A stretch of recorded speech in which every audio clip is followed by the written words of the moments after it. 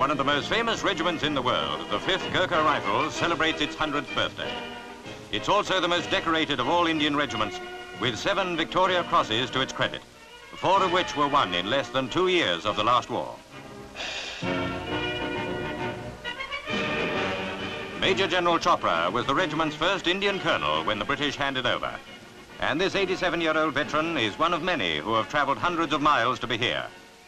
General Chopra presents a Khukri, the traditional Gurkha weapon, to Brigadier T.R. Harrison, former commander, who served the regiment for nearly 42 years.